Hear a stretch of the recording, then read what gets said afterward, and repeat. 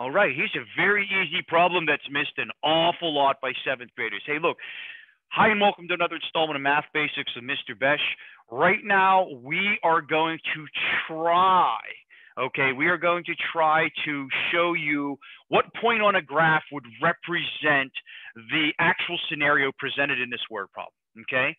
So this person here is traveling a distance in miles on their bicycle, and the other number is of how long they're traveling, right?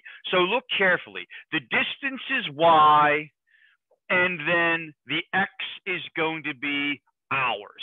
So the time you travel, the longer you travel, the further you travel, right? We know the distance formula. Distance is equal to your rate times your time. That's one of the things that we work out in our science class.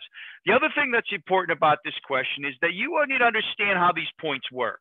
When you have a point, you're going to have your two values inside your parentheses, and the first term is always going to be x, and the second term is always going to be y.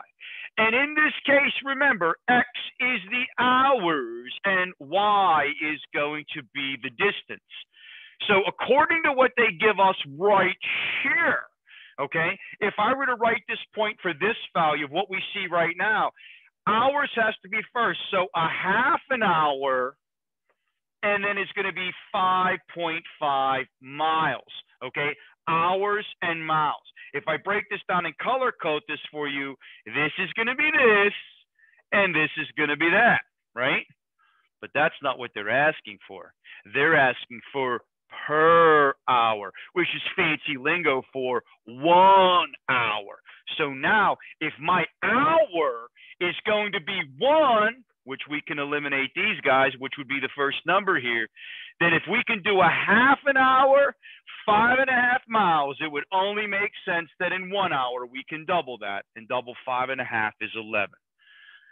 So this is identifying what the graph or the point on the graph would represent using x and y's here. And this also relates to that proportional expressions that we have in this unit. Okay, I hope you find this here both helpful and informative.